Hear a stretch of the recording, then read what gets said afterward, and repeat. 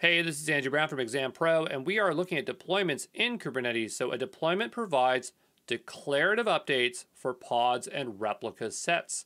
So a deployment controller changes the actual state to the desired state at a controlled rate, and the default deployment controller can be swapped out for other deployment tools like Argo CD, Flux, and Jenkins. So what I'm saying there is that deployment is built in to Kubernetes. So you don't have to install a third-party tool, but generally you want to because the tool there is very limited. It doesn't do Git ops. And so that's why you'll want things like Argo, Flux, and Jenkins, which we will talk about more when we get to our deployment section of this course. Notice at the top here I say pods and replica sets, but in reality, a deployment is always deploying a replica set.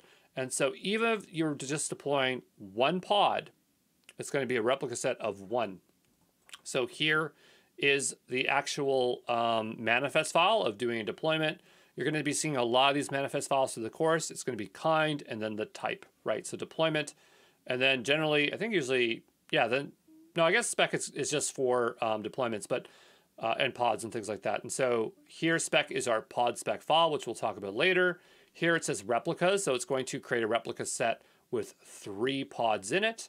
And then down below here, you can see the container that we are going to be deploying for these 3 pods. So we'll end up with 3 containers. So here is a graphical example or architectural diagram of the deployment controller. And so this one in particular is using Flux.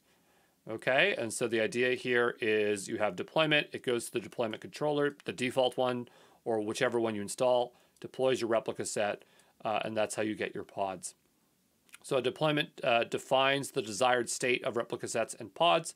A deployment will create and manage a replica set. A replica set will manage replicas of pods. So there you go.